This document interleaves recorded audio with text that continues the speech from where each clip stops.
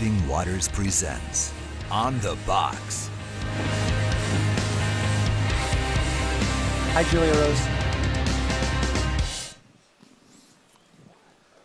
Yeah, hi, Julia Rose. Welcome to On the Box. Julia's here. Your lovely granddaughter's here. Beautiful, one of my grandchildren. One of your, yes. Beautiful. From the Zwain family. Be looking for a husband soon. What's that? Godly husband. Godly husband. Wonderful mother. Great grandparents. Yes, And she thinks highly of her brothers and sisters, too. she certainly does. She certainly does. We also have George and Priscilla with us. Yes. George, our printer. George serves over at Tony's Printing in Downey. No relation to this Tony, but a great organization. And what are you doing, Danny? Ray's mic is not on. Oh, Ray's mic's not on? Oh, okay. Yeah, okay. So we need to fix that. So I'll just keep talking. Keep talking. Mark, I think Danny actually jumped.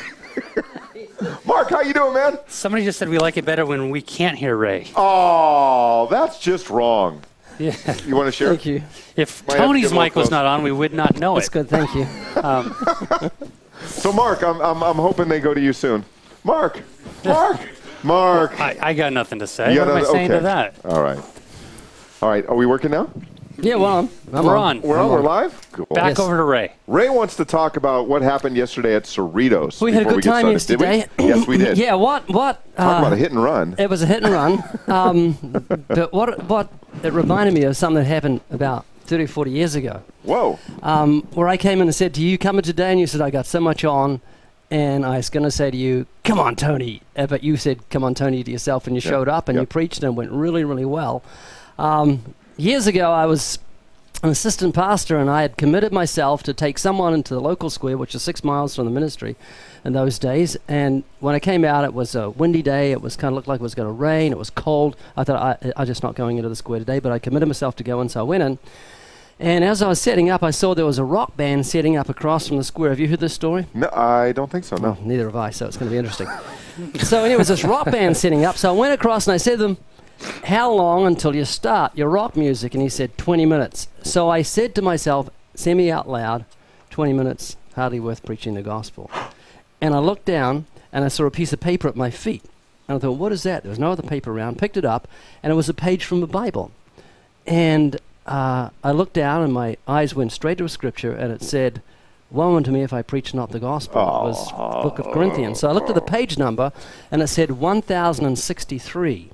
Now, I'd been preaching up to that time for 8 years each day. I'd never seen a page from someone's Bible floating around in the square Okay. on a windy day, Right. where I would grab it when I'm saying 20 minutes, hardly worth preaching the gospel. And it was a Bible with over 1,063 pages in it. So I just grabbed that, looked at it, thought, boy, this is a word from God. So I got up and I preached my heart out, and it was worth preaching the gospel. Wow. And I've always remembered that. And I was going to say, "Tony, come," and you did, and we had a great time. Yeah, well, it's interesting. Things were moving very fast yesterday. We finished the show at noon out here in California. We had a very important 180 meeting at 1 o'clock. You played hooky from the show yesterday, so you can get a head start. And I'm thinking, there's no way. By the time we get over there, it's going to be quarter after 12. There's not going to be any time. But you looked at me, and you had a look like an older brother looking at his younger brother going, "You're not really going to let me down, are you? You're not really going to stay here. You're not really going to not keep to your commitment to come, are you?" And you didn't say any of that, but your eyes said all of that. And I said, oh, yeah, we're going. So what happened when you got there? When I got there, you were preaching, and I purposely did not wear a hat or bring sunblock because we had been preaching in the shade. You found a very lovely spot. Oh, it's really good over there. Acoustics are great. Acoustics were great, It was and shady. Daniel said, "Oh, I should have brought a hat." And I said, "Don't worry, your dad's been setting up in the shade lately." And we get there, and you are in the brightest, sunniest spot of the campus. It was hot. It was hot, but you had a great crowd, great-sized crowd, and you were going at it. I mean, you were passionate. You were going at it, engaging people about evolution, that fairy tale that they teach on college campuses. And then a guy came up who What was wanted his to, name? What was Daniel? his name? No, No. that was the guy that heckled me. The guy that heckled me Guy was, was hang on, I named- got to mention, the guy Okay. that heckled me, his name was Emmanuel. Jason. And he had long hair on that, and he wasn't a Christian, he was an atheist. But And then Jason got up. Jason got up. Professing Christian, who wanted to get up immediately after you preached to basically undo everything you did to promote the love gospel. And he was there a couple of weeks ago, and he got up after I spoke, or after we spoke, and said, God just wants to love you and you to believe in yourself. You could be president. Oh, is he the same guy? Yes, and the crowd clapped. Oh! You get applause from And the here world. I was holding back. I didn't know it was him. I'm sure it was him. Although some don't think I was holding back. That's the gospel that gets applause from the world. Yeah. God loves you and he wants you to be president. So you looked at me and you said, Tony, do you want to take him on? And I went, yes. And so I let him spiel, because he wasn't preaching. I let him spiel for a couple of minutes or so, and I couldn't take it any longer. And well, the great burst. It was a burst, yeah. But I think it went well, and it went very good. He came up afterwards, he followed and us as to the usual, car. follows the car and says, "Actually, I agree with what you guys are saying, but God really wants us to be happy." And yeah, no, but you don't use happiness as a draw card to get people to come to Christ, because they come for a wrong motive, and you don't get happy when you become a Christian. You get hated. Yeah. And we gave him Hell's Best Kept Secret to listen to. So yeah, Eddie did. Eddie gave him that, so hopefully he's going to listen to it. All right, we want to get to the chat room. We haven't been spending enough time live in the chat room. We want to do that today. So we're going to share with you something that Mark and Eddie and I put together just this morning. And, of course, our wonderful team. Is this a video? It's a video. Our wonderful team, Dave and Danny. Oh, yeah, I'm skipping around, guys. Our wonderful team who are looking at their sheet going, wait a minute, where is he now? Where's he doing? Our wonderful team, very, very patient. We got them this video at the last minute. Mark and Eddie played the stalker in the undercover van, followed me around on the freeway so that we could show you. When was this? This morning. They followed you on the freeway? Yes. Watch. How do they keep up? Just watch. No, This is Tony with Living Waters, and I want to share with you today a neat way to advertise our brand new documentary 180. For those of you who aren't aware, Living Waters is in the middle of producing a documentary dealing with the abortion issue, and it's simply called 180. Now, I found an easy way to advertise a documentary by simply putting a window decal on my car. We've placed the file, the vector file, on the Living Waters site in the store under free downloads. You can download it, take it to a local print shop. They'll likely install it for you as well. And just driving to and from work, around town, coming to the mall, hundreds if not thousands of people will see the 180 Movie website and the logo and be intrigued by that and go and check out the documentary. I had mine done at Tony's Printing, a local print shop in Downey. Very easy to find print shops in your area. They're all over the place. Go in there with the file. They'll be able to reproduce the decal and install it for you. I had mine done for about 50 bucks. It's simple, it's fast, it's a great way to promote the documentary, and we want to get the word out because we know this documentary is not only going to save the lives of the unborn, but millions of people will hear the gospel and come to faith in Christ as well.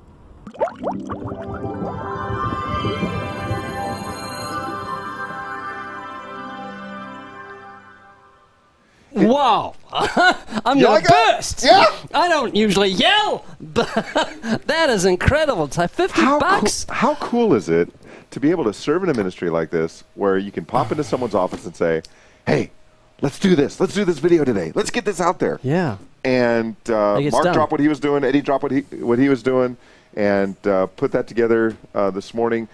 You can download the file. It's called a vector file. I want one of those for my forehead. It might be a little smaller than the back of my window. But you can go to the Living Waters website, go to our resource page, go to free downloads, and then you will go to the section under print, and there you'll see a picture of the back of my car, the window. You can download the vector file and a PDF so that you could see what the image looks like. You take that file to your local print shop, and if they're as good as Tony's print shop in Downey, they'll be able to do that for you. Well, we could talk with Tony to see if we can get a deal so we can make them available through the ministry. Well, we could do all that. We'll do that at another time. But anyways, that's a real simple way to get the word out about Tony, what a wonderful thing. All right, now, Mark, how did I drive today? I told Ray I made a vow never to get in the same vehicle as you because you have the ability to drive like a cop still. Does that make you nervous? Yeah, it does. Why? Yeah, I value my life. I got 5 beautiful kids. All right, so the first question inside here is, can you see through the decal? Is that because the stickers seem to be obstructing your view? Did it obstruct your view when you were driving?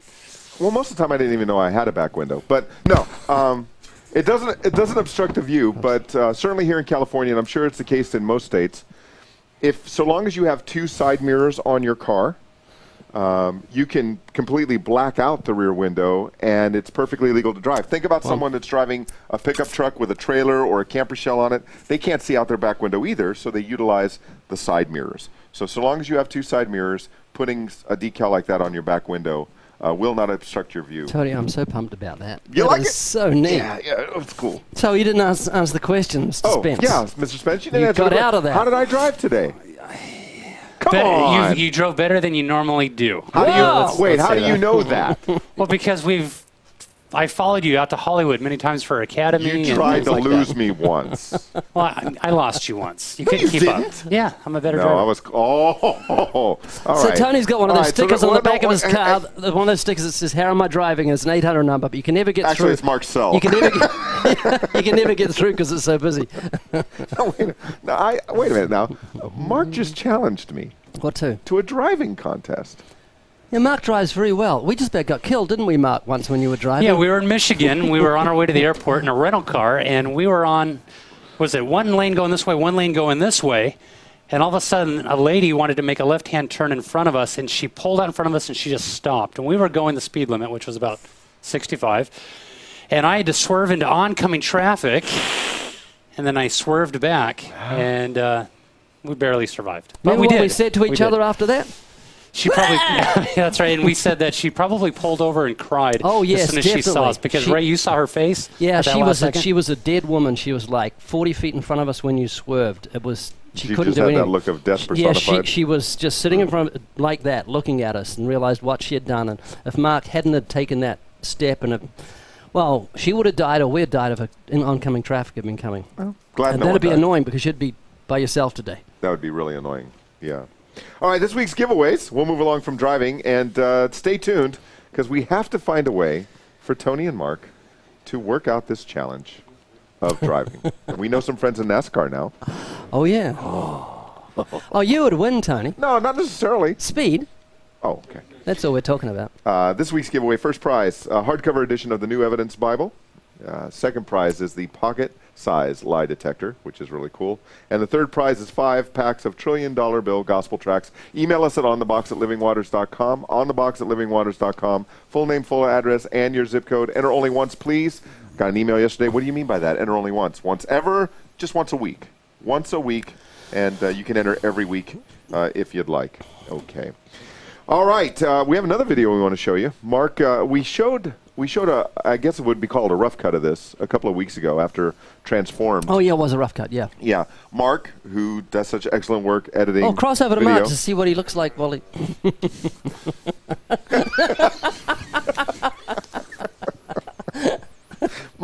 Mark, I don't know where Mark was going, but Mark is going somewhere. And while Mark is going, we are going to watch this video. It's another promo for the 180 documentary. Take a look. Lenzine, you just seen 180. What do you think? I loved it. It's thought-provoking, it's convicting, and it shows you the heart of the people in this earth. Would you vote for someone who is pro-abortion? Yeah. So have you just changed your mind about abortion? Yes, I have. It was very powerful and very moving. I wish I had had it available for my granddaughter because she just had a late-term abortion, and it tears me up that she'd done this. I loved it, and I want to get lots of copies of it. I believe that people have the right to choose. So have you just changed your mind about abortion? I think I've just changed my mind. Are you going to vote differently in future? Yeah. You mean that? Yeah. Very touching. Eye-opening. It was devastating. This is a powerful, powerful message, and it's a must-see for everybody. It was Life-changing and world-changing. I think it's one of the most incredible tools I've ever seen. All I can say is I want to be involved in handing it out to as many people as I can. Go to 180movie.com for details. All right, now that was a premiere of that promo. You can't find it on YouTube yet. It's going to go live on YouTube on Monday out with our weekly update. And so our viewers here at On the Box were the first to see it. Well done, Mark. That was great. Just want to say, if anyone's concerned we're becoming a pro-life ministry, it's not true. We're an evangelistic ministry. We're out to reach the lost. The gospel is the power of God to salvation. Abortion is just one ugly tree on the branch on the tree of the Adamic wicked nature of humanity. And the gospel lays the axe at the root of the tree, and we're going to keep laying that axe at the root. Amen. Chop away. All right. We're going to spend the rest of the time in the chat room. Mark, you say some good questions are coming in. What's up? All right, yeah, question number 1. Any advice for taking some first-timers out? We just finished 7 of the basic training last night, and we're heading out tonight. So do you have any advice for people who have never hit the streets before that are a little nervous? Mark, why don't you start us off? You're leading an evangelistic team at Kindred. You know, absolutely. This is what I say. I say, hey, come out on Friday night, sit underneath the teaching that Easy and I do, and then come hit the streets. You could be a fly on the wall. You don't have to open up your mouth. You don't have to do the approach, and you don't have to transition from the natural over to the spiritual. Just come right alongside of us and watch us do all of that, all the hard work. And if at any point you want to say something, then we'll take a step back as the leader or any of the leaders that are part of the team, and we'll allow you as a first-timer to begin to speak up. And when you begin to sink, if you were, then we jump in there and we begin to say whatever it is that seems to be lacking. But you can come along and you don't have to say a word. So this is my advice for the teachers and for the leaders out there. Tell them that. It takes a lot of weight off of their shoulders if they've never shared their faith, or maybe they are just a little bit of a novice at it. They're a little too young and they're a little afraid. You do all the work and allow them just to see how easy it is. So that's what we do for first time, and even people who've been there for a while that are just a little timid. You know, after a while you'll hear what's going on and you'll want to say something. Yeah. You'll just let me answer that. You'll be chomping at the bit. Yeah. Yeah, great answer. What's next? All right. How do you show an atheist that objective morality does not exist outside of God? All right, Mark, do it again. Okay, well, this is your expertise. Well, without an authoritative figure such as God telling us what is right and wrong, my challenge to the atheist would be, how do you know what is right and wrong? I'll come up with 10 things that are right and wrong. You shouldn't lie, you shouldn't murder, you shouldn't covet. I'll go through my whole list of 10 things. Now, you as an atheist come up with 10 things that are wrong. After they're done doing that, I say, how do you know those things are wrong? Because you don't have anybody telling you those things are wrong that have any sort of weight as the same caliber as God. You see, as an atheist, you live in an autonomous world where you get to decide what is right and wrong, good and bad, sacred and secular. So to you, it may be wrong to cheat on your taxes, but why is it wrong for John Q. Public to cheat on his taxes? Well, it doesn't benefit society. Well, but why is that wrong? You still haven't answered the question. Because society's not benefited, but why is that wrong? Why does society need to benefit? Isn't it part of your worldview that let the strong survive, do whatever it takes to climb to the top, right? Well, if that's the case, well then what's wrong with lying and stealing and murdering? You see, because you have nobody telling you what is right and wrong, then there is no such thing as right and wrong in your worldview. But according to the Christian, we know what is right and wrong because of the Bible. Now, I dare to say you also know what is right and wrong because you've been given a conscience, the inner light that God has given to every man, woman, and child, to where you know what is right and wrong, but you have to begin to borrow from my worldview. And Ray Comfort just shot a rubber band at me. But what makes that wrong? Anything you want to add to that one? Love your neighbor Ray? as yourself. Yeah, God wrote the commandments in stone for a reason. Yeah. They're eternal. They're permanent. And the commandments are actually the character of God manifest. There wasn't a time in eternity when it was okay to murder and steal and lie, and God thought, oh, I'll just make up a right and wrong. It's God's law is eternal. It's an expression of his character and nature. Yeah, and you know, thanks to Mark, I mean, I've learned a lot from Mark over the years. And one of the things he's taught me is how easy it is to break down someone's godless worldview by simply helping them to see what they already know in their heart. Yes. That the individual doesn't determine what right and wrong is, what good and evil is. The society doesn't. That there is one outside of both society and the individual, namely God. Society who has set the shapes, standard. but it doesn't initialize. That's right, yeah. All right, let's take another. Tony, since the top of your head is bald when you bend over, what do you think about painting the 180 logo on the top of it? You know, oh, if boy. I was... Hang on, that's a bit cruel. No, it's a bit below the belt. There's a good answer. There's a bit above the head. There's a good answer for this. There is? I don't come up with the questions. I just read it from the chat. Why did you gravitate to that one, If I was 25 years old and I had nothing better to do with my life than to go to, Packers or Steelers games, I would paint the top of my head. But I'm 47, happily married for a long time, 3 grown children, and the women in my home would definitely not like me painting logos on the top of my head. But aren't you going to have a logo on a hat that's going on your head? Yeah, but I could take the hat off. That's right. Right? Yes. So, okay. Great. So I'm glad I got a question today. All right, next question. What do you say when people tell you that you can't trust the Bible because it was written by men? Oh, man, I wish we had the video you did for season 4. Go ahead, Mark. Okay. I just love listening to you talk, man. So you say you can't trust the Bible because it was written by men. I ask them, hey, how old are you? And they say, I'm 25. And I go, 25? How do you know you're 25 years old? Well, because I have a birth certificate written by men, right? So can you prove to me that you're 25 years old? Well, I have a driver's license as well, written by men, right? So you do trust certain documents, certain things that were written by men, right? And there's nothing wrong with that. But test all things, Scripture says, hold fast to that which is true.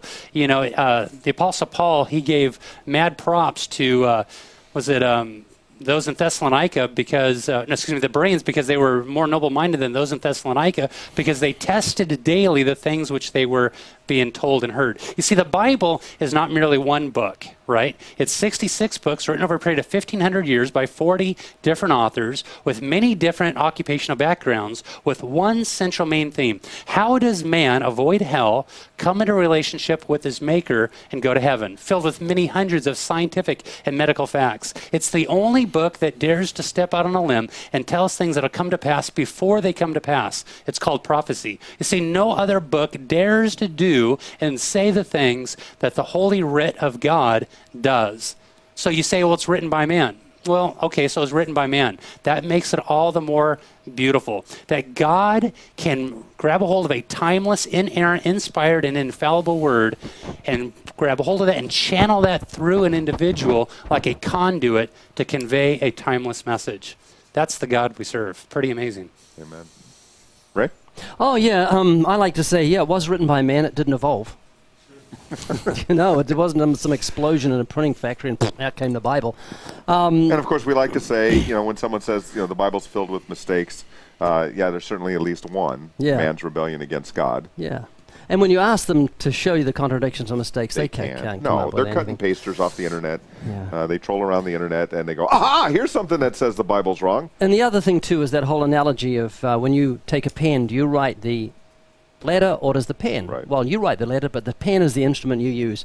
And God used men as the instruments to write his letter to humanity. So the Bible says they're inspired of God, and you can see the fingerprint of God all over the Scriptures if you take the time to study it and not nitpick it. If you nitpick it, you're going to find things that are going to cause you to stumble. But if you have a humble heart seeking truth, you'll find the Bible proves itself axiomatically. Yeah, and certainly the God who created all things is more than able to write, produce his word, protect it over time. And there's no book ever written, no book ever penned by men that has been more scrutinized, more studied, more picked apart than the Word of God. And more hated, or more hated. And more loved. Yeah, exactly. You remember Emmanuel yesterday stands the test of time. Called out to me, so you believe a book that tells you that Noah brought all the animals into the ark? And I said, no, I don't. It was God that brought the animals into the ark. And when you bring God into the equation, then the supernatural enters, and then anything goes. You can walk on water, stop the mouths of lions, find strength in someone's hair, and inspire men to write books. So with God, yeah, that's coming. New world coming. New hair coming for Tony. With God, nothing is impossible. Amen. Amen. Wait, well, that wasn't me, was it? Okay. Mark, another. All right, so what do you say to someone who can't seem to clearly articulate on how they became a Christian? What do you mean by that? Could you clarify the question? Yes. Somebody doesn't have any idea how they became a Christian, but they know that they're a Christian. Okay. Is that articulated enough? I was kidding, Mark. That was very well put. It was very clear. What was he saying? I like to use 3 minutes to live. We talk about it often on the program. A person, what comes out of a person's mouth is going to reveal the condition of their heart. And if you apply just a little bit of pressure, a person's going to revert back to what they know. And so I'll simply ask a person who professes to be a Christian, okay, you're a Christian, I'm not. I've got 3 minutes to live. You know I don't know Christ. What are you going to say to me? and 99 times out of 100, they just stumble and stammer They for go a into few minutes. confusion. They go into And you confusion. die because 3 minutes is up. Yeah, yes, exactly. And what they have just shown is that they don't know the gospel, and you can't be saved by a gospel you do not know. Right. Now, granted, there's a difference between someone who just came to faith in Christ and how they articulate the gospel, and Ray, who's been preaching the gospel for 40 years. You know, obviously, Ray might be more fluid in his presentation than someone who's been a Christian for a few months. But yet, even a brand new believer is going to know that they were once lost and now they're found blind, now they see. They're going to know that they've turned from their sin and put their trust in Christ alone for their salvation. Even if it isn't pretty when it comes out of their mouth, they're going to give glory to Christ, Right. and they're going to give him the credit for their salvation. A person who can't do that, the likelihood is they are not saved. And that 3 minutes to live is one way to bring that out of them without pointing a finger at them and declaring them unsaved. Good point. Yeah. Like that. Mark? Yeah, you know, I like what Todd Friel does. He approaches an individual in the same exact scenario. Then he'll say, hey, have you ever been in a car accident? Yeah, well, tell me about it. Now, how is it that you can recall a car accident that happened inside your life with such great detail to me right now when it happened a while ago? Why? Because it was an important event that happened inside your life, right? Well, that's what Christianity is. When you're walking a path that seems so broad and then you're brought onto a straight and narrow path, you're able to do it. Why? Because something radical happened in your life by the most radical individual that has ever lived. Amen. That's Jesus Christ. I'm going to use that one too. That's pretty cool. I like that. Christianity is like an accident. And with that, Christianity is like an accident. Wow. An That's accident radical. waiting to happen? No. That's radical. Yeah. All right. Hey, we hope you have a wonderful weekend. We hope you're going to be out to proclaim the gospel. Sunday is the 10th anniversary of the 9/11 attacks. And don't avoid that issue. Millions of people are going to be thinking about that. They're going to be remembering where they were that day. Very sobering. In fact, I'm going to be going out with a camera to 3rd Street Promenade tomorrow, asking people that question, where were you on September 11th, 2001? And use that as a segue into the I like gospel. it. You like 8 it? seconds to go. Okay. Until Monday, be encouraged, strengthened, and unafraid. Proclaim the gospel and put a decal on your car. 180movie.com.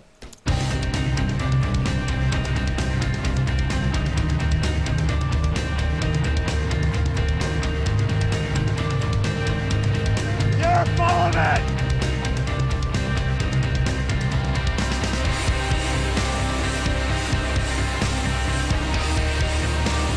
Living Waters presents On the Box.